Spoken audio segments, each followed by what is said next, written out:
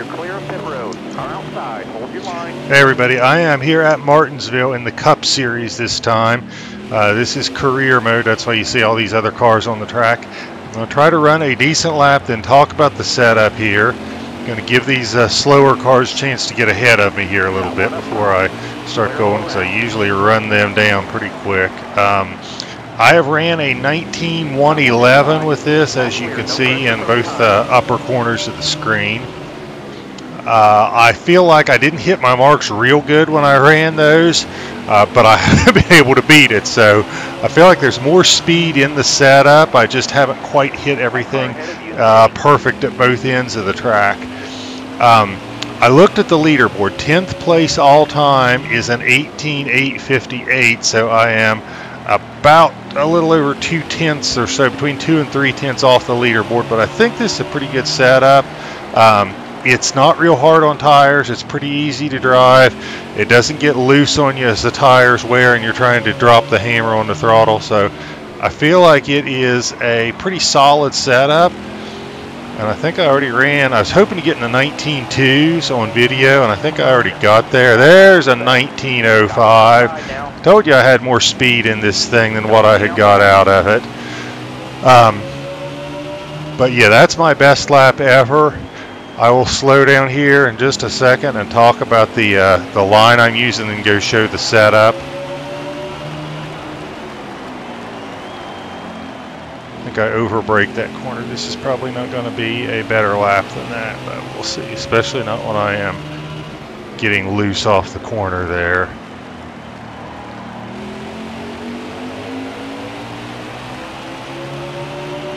No, that wasn't. All right. I got a 19.05. That's my best ever. I'll take that. Let's slow down, talk about the line I am running.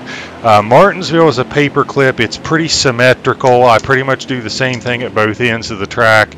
I am looking at that red Toyota sign, and I am braking probably about here, a couple car lengths before I get to that. What I am trying to do is brake. I start to turn the wheel right as I am getting onto the brake. I brake pretty hard when I hit the brakes, and then as I get into the corner, I am easing off the brakes, and I am probably on the brakes a little bit until I'm almost mid-corner. And again, I start off up there and kind of dive my way down. I don't mind getting a little bit high if I am coming through the corner here, as long as I can get it back down and be low on exit. I think being low on exit really helps the lap times at a lot of tracks, Martinsville included.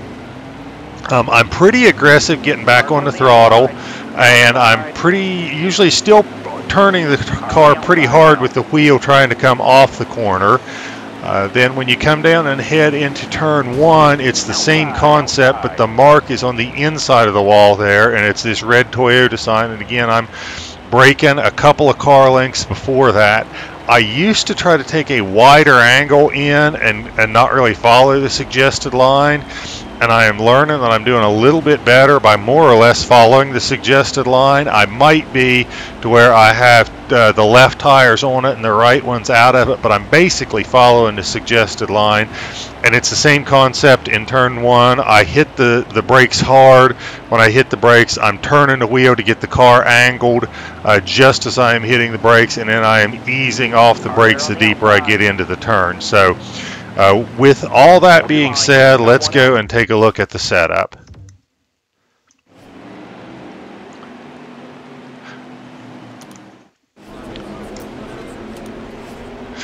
So with this setup, I'm trying to get the thing to turn without being loose, especially when you're trying to get back on the throttle, and I think this works pretty well.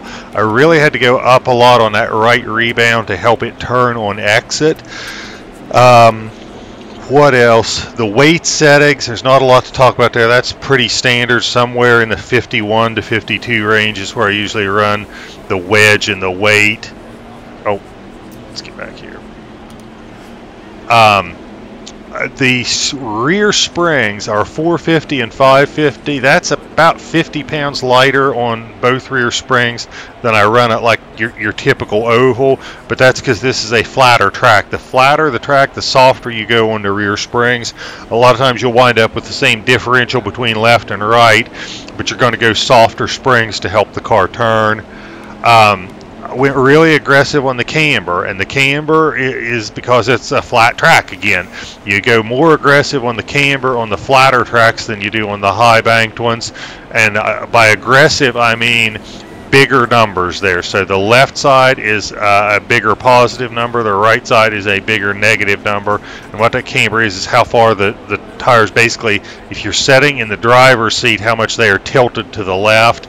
By tilting them to the left, that helps the car turn into the corner, and also when you are making a left-hand turn, the weight's going to shift to the right. So the more you have them tilted to the left, when that weight shifts over, that puts the tire surface more evenly on the pavement, because it's gonna want to shift to the right. So by starting it off tilted to the left, it makes it more of the tire is touching the pavement when you're going around the corner. I don't know if I've explained that very well, but at any rate, that's an aggressive camber setting, but that's typical. What else? I went with a pretty low wheel lock to give the wheel a little more responsive steering, because I think you need that to try to get around this tight oval. And last, I went with a rear end ratio of 5.67. Now you will hit the rev limiter at the end of the straightaway, but that doesn't damage the engine because you're not on the rev limiter for not even a second. And this gear ratio really helps you get drive off the corner. I tried to go in with a taller gear. Excuse me, I'm yawning. But the taller gear, I wasn't getting the drive off the corner I needed, and it was slowing the lap times down. There's probably a 3-gear setup in there somewhere that is perfect, but I couldn't quite fool with it. I fooled with a 3-gear setup for a little bit and couldn't get it right, and just kind of came back to saying, you know what, I'll hit the rev limiter. That is about all I got to say. Hope this works for you. Hope it gives you some fast laps. If you play career mode, Martinsville is the race right before the championship. So if you need to race your way into the championship, hope this one will put you in victory lane. Thank you guys so much for the support. As always, greatly appreciated. I think I'm up to 850 subscribers now, so thank you guys so much for that. Hope this works well for you guys. Do me a huge favor, like the video and subscribe to the channel. I really work hard to put out great content, and I think I got some pretty good setups out there, so please like the video and subscribe to the channel. And with that, I will sign off and tell you guys have a great